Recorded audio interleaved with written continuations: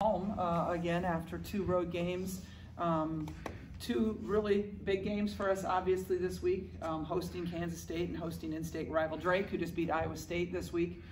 But Kansas State, you know, kind of gives us some bad memories from last year. We had the 1-point loss at their place.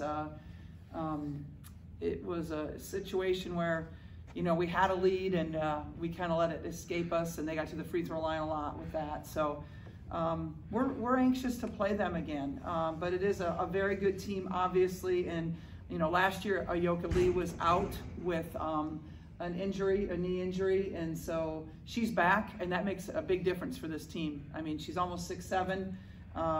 She's you know, probably one of the tallest posts that we'll go against all year long, and we have to be ready for her.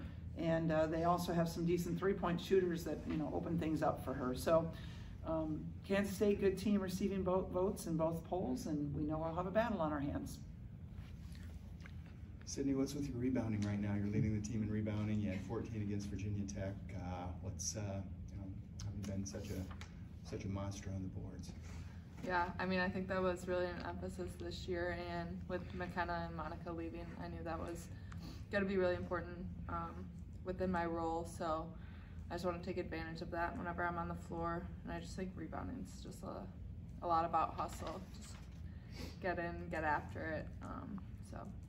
When you have a player like Kaylin, and even if you didn't, how important is it extending those possessions with offensive rebounds and getting her the ball back and being able to, you know, operate that way?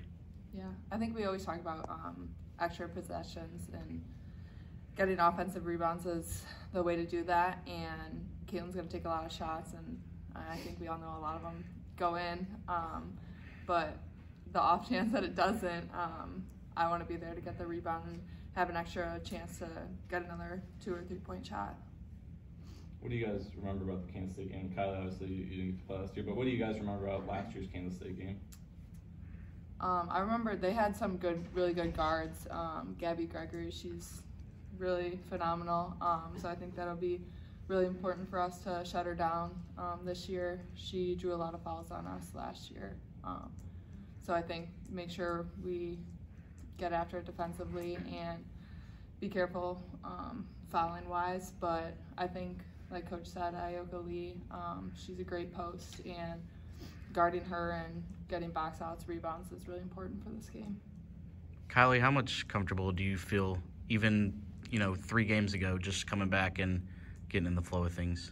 Yeah, I think going back into it, I mean, it's like a work in progress. You kind of have to get in the flow of things and get comfortable again. But I'd say even just within the past 3 games, I've just felt more and more comfortable, and just kind of knowing what I need to do in whatever game. And I mean, it feels good to be back on the floor, but obviously, like I said, it's a work in progress. How did that feel there at Virginia Tech, that one quarter where you just sort of took over?